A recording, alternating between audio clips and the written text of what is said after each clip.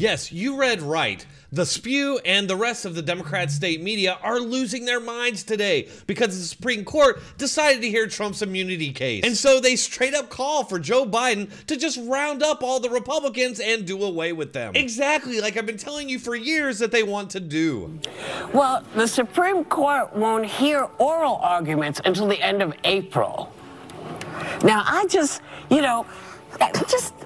look at a scenario where the Supreme Court says, yes, he has all those rights. He is immune from everything. Yeah. You know what Joe Biden could do since he is presently president?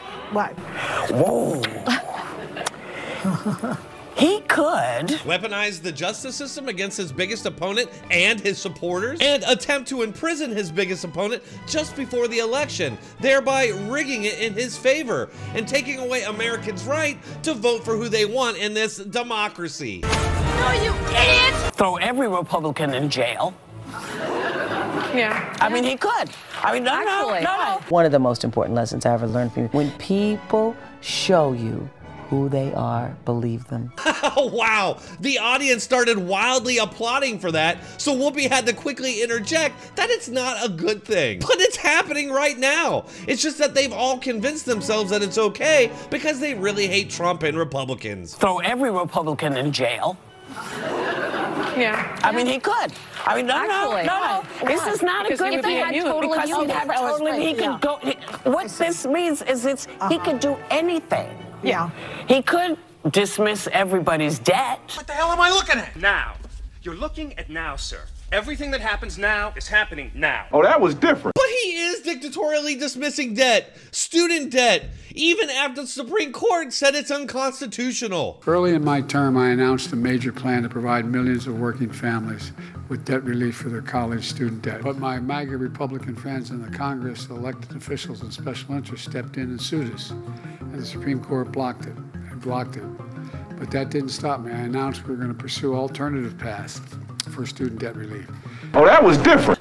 Yeah. You know, there's a whole bunch of great stuff that could happen. It's not so great for the taxpayer or whoever does have to foot the bill, because that bill doesn't just disappear. It's not so great for all those people who did pay their debts like suckers, and it's not great for the people who don't get their debts paid. But this is just another example of the leftist belief that whatever they think is just automatically good by virtue of the fact that it came from them. This is exactly what all the bad guys think about themselves. It's where the saying, the road to hell is paved with good intentions, came from. But let's really look at what this means. Yeah. So they're basically kicking the can down the road, though. They're not taking up this case immediately. Right. So what's their motivation then? If we all know that they can't do what you just said because of the extreme power that a president would have, what is their motivation for not doing it right away? Well, unfortunately, some people are saying the motivation is that there are certain conservative justices that have been appointed by Trump that want to help him. It's Trump that would end up being treated just like every other past president. These people are completely deranged and warped by their hatred of Trump. It's completely blinded them to what they've become, and that makes them dangerous to us all. And because we know the end result is, if this case is not resolved by the time of the election, and he, God forbid, becomes the president of the United States, the Justice Department policy is that you cannot indict nor put on trial a sitting president, right? And so it's his get out of jail. He could throw him in jail. But it's his get out of jail free card. No, I'm saying Biden could throw him. See, this is a slippery slope. Everything that happens now is happening now. It's a slippery slope. It's already happening. In fact, everybody on this panel and on the left want these partisan DAs to put Donald Trump in jail. They want Trump in prison for something that Joe Biden and Hillary Clinton both got a pass on. They want to fine him exorbitant amounts of money so that he can't appeal for things every developer and bank in the country do. It's all just an excuse to subvert democracy and ensure that their guy stays in power. It's no different than when Putin does it. Because if they give him this immunity, what's good for the goose What I also will say is they're listening to these arguments in April. The end of their term is in June, right? They return again, I believe, in October. The Bush v. Gore case happened real quick. Do you remember that? The Supreme Court knows how to work real fast. That was the day democracy died.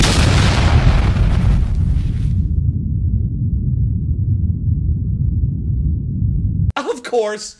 With a mushroom cloud of irony still hanging over the stage, the racist Sonny Hostin wants to end this all with an election-denying conspiracy theory. Oh, that was different. We're talking about an election-denying conspiracy theory from the year 2000 that Sonny Hostin is now bringing up in 2024. Just a quick reminder about the kind of people that are on the most watched daytime television show in this country. They laughed and applauded when Jane Fonda called for the murders of pro-life people. They cheered when The View called Republicans domestic terrorists, and that journalists at Fox News are terrorist recruiters who should be prosecuted. If you're actually worried about an authoritarian threat, these ghouls are the institutional support base that would ensure its operation. We're watching them do it right here, right now. Donald Trump, for all of his bluster, could never carry any of that out, even if he wanted to, because he simply does not have that institutional support base. They won't even support him when he's been democratically elected. One thing that Trump said that is dead on, 100% accurate, is that he isn't the actual target. You are. All right, folks, that's all I have for that one. If you're still here, might as well hit that like button and make sure to keep checking back for more. See you all on the next one.